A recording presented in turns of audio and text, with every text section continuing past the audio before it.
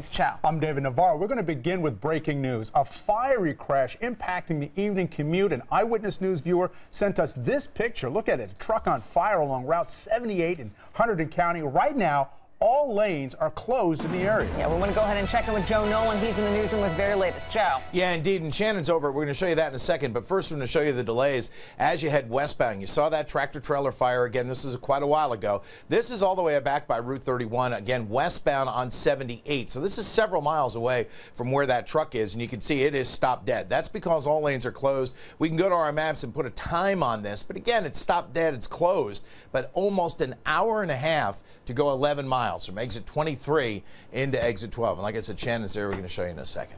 For Eyewitness News, I'm Joe Nolan. All right, Joe, thanks a lot. You mentioned Shannon. We're going to go up above the scene. Shannon's on is a Newscopter 7. Shannon, do we have you?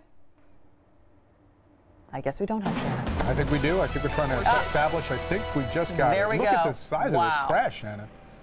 Yeah, this is about as bad as it gets. You know, Joe mentioned it. This is that tractor trailer that was on fire. We are getting word from New Jersey State Police now that this was actually carrying diapers. Obviously, they have mostly gotten the fire out. They're still just making sure they have everything under control. But the big news here is that the accident itself happened at 2:19 this afternoon, and there is still not a detour in place. This is just beyond exit 13 on the westbound side. And when Joe said these delays are miles, he meant these delays are miles. We were actually able to come up on the end of this delay.